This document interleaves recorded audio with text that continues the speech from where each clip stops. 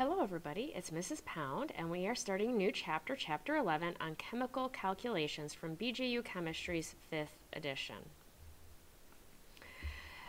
The section we're going to talk about first is section 11.1a on the mole. Our objectives will be to define mole, describe the significance of Avogadro's number, and convert between the mass, number of particles, or number of moles present in a sample of a given chemical substance. So the mole is a really important quantity. This is really central to a lot of concepts in chemistry. So this is a super important concept. And a mole is the amount of substance contained in 6.022 times 10 to the 23rd particles. This is called Avogadro's number, and it would be 602.2 sextillion is how we would say that number. So if I say Avogadro's number, it's 6.022 times 10 to the 23rd. So what this number means is that when you have 1 mole of helium atoms, you have 6.022 times 10 to the 23rd helium atoms. If you have 1 mole of water molecules, you have 6.022 times 10 to the 23rd water molecules.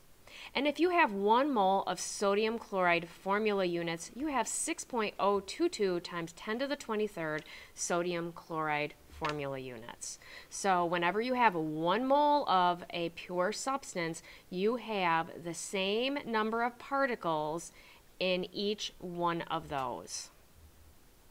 So a question I might ask you are, how many atoms are in 4.5 moles of helium? So we are going to treat all of these problems as conversion problems. So we're going to be using the dimensional analysis that we learned earlier in the year. So the first thing you will do is write 4.5 moles of helium because you know that number. And now you know the conversion factor because you know how many atoms are in 1 mole, and it is 6.022 times 10 to the 23rd atoms of helium. So remember, with our dimensional analysis, you'll put 1 mole of helium on the bottom. You'll put the 6.022 times 10 to the 23rd atoms of helium on the top so that you can cross these out. You can only cross them out if they're on the top and the bottom because they'll be equal to 1, as you have learned in math class. So now we are in atoms, and that's what we're looking for. So we can simply multiply 4.5 by Avogadro's number. And we get 2.7 times 10 to the 24th atoms of helium. Now, it may seem silly that we're writing helium after all of these, but it's a very important habit to get into because pretty soon we're going to be using formulas and converting between different substances. So please get in the habit of writing the substance. If you drop the substances, you'll get really confused later on. When we are doing these problems, we talk about something called molar mass as well. And this is the mass of 1 mole of any pure substance, so like helium or water or sodium chloride, okay? So for 1 mole of a pure substance, 1 atomic mass unit, remember that's what the U means, equals 1 gram. So what I mean by that is we're going to be using our periodic table. And so, for instance, we used helium before. So the atomic mass of helium is 4.00260 atomic mass units. We get that right here for the atomic mass. But now we also know that this number stands for the molar mass. The mass of 1 mole of helium is 4.00260 grams. And we can do that for any of the elements on the periodic table. We will now understand that this is not only the mass of 1 atom, it is also the mass of 1 mole in grams. So for example, carbon 12. The mass of one atom of carbon-12 is 12 atomic mass units. But now we also know that the mass of 1 mole is 12 grams. It's the same number, but just a different label. So 1 atom is 12 atomic mass units, 1 mole is 12 grams. So we can do a problem like this now. Find the mass of 0.5000 moles of helium atoms. So we write 0.5000 moles of helium because that's what's given in the problem. And now we have to convert to mass in grams. And so I know that if I go to my periodic table, I will be able to figure out the molar mass of helium right here, 4.00260 grams. So I will put that into my problem, making sure I put moles on the bottom. So 1 mole of helium is equal to 4.00260 grams of helium. I've crossed out my moles. I'm in grams, so I'm where I want to be conversion-wise. Now remember, we also have to remember our significant digit or figures rules.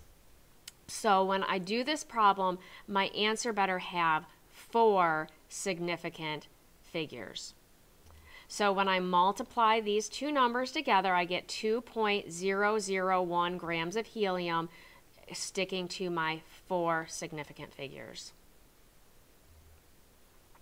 Another problem we can do is how many atoms are in 4 grams of copper. So this will be a 2-step problem. You cannot go directly from grams to atoms. You have to go through the molar mass. We have to figure out first the number of moles. So I have 4 grams of copper. And if I go to my periodic table, I find copper right here. I see that 1 mole of copper is 63.546 grams. So I will write that down. This time, however, my grams go on the bottom so I can cancel out. So 63.546 grams of copper on the bottom. My 1 mole of copper goes on the top. But I'm not there yet. I'm in moles, but I want to know atoms. And so I know that 1 mole of copper is equal to Avogadro's number, 6.022 times 10 to the 23rd atoms of copper. I put moles on the bottom so it cancels out. And now I'm in atoms, so I can go ahead and I can multiply across the top and divide by the number on the bottom. And when I do that, I get 3.79 times 10 to the 22nd atoms of copper in 4 grams of copper. So we can also do this for compounds. We can find the molar mass of compounds, and to do this, we find the mass of the molecule by adding the masses of the atoms they contain. So an example is water, H2O. And if we look at water, H2O, we see that now, instead of thinking of these numbers as atoms, as we did on our periodic table as well, we're now going to think of these numbers as moles. So there are 2 moles of hydrogen and 1 mole of oxygen in water. So we go to our periodic table, and first we deal with the hydrogen. So we find the molar mass of hydrogen, which is 1.00794. So we write that down. We have 2 moles of it, so we do 2 times 1.00794 grams. Now we deal with the oxygen, and we only have 1 mole of that. And the molar mass of oxygen is 15.9994. So we add 15.9994. Now we do the math. We multiply this and we add this to it. And we get 18.02 grams per mole. Now I know I could have more significant figures here, but I did round it off to the hundredths just because these numbers get really big. So now we can do a problem like how many moles are in 1 kilogram of water? Now, kilogram, all of my calculations have been in grams, so I need to get to moles. I know the molar mass of water in grams, but not in kilograms. So we have to convert from kilograms to grams for the first step. So I do that by knowing that there are 1,000 grams in a kilogram. Kilogram goes on the bottom, so I can cross it out. 1,000 grams goes on the top.